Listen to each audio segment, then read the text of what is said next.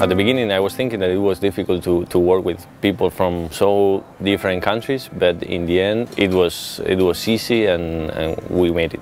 We did a lot of work concerning our project objective, so from the research side it was also a great experience, not only in doing something individually but how to collaborate, things such as what we provide to European Union in terms of deliverables. That was all collaborative work, and it's a nice experience to have that as well. Yeah.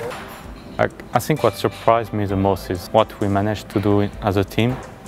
I met many people from different cultures, from different countries, and I feel like it increased my view on the life. We create a very intensive network with so many people and academy. There are big college industry that are the predominant players in ICT and mobile communication, and this helps to create many contacts, a great network to develop also future collaborations. Our general idea in the project is to working as a team, so we invest energy and time in order to create really a team. I would say this was one of the success of this project. It was difficult. This is something that I didn't expect so much, but I'm enjoyed to have learned about this new skill.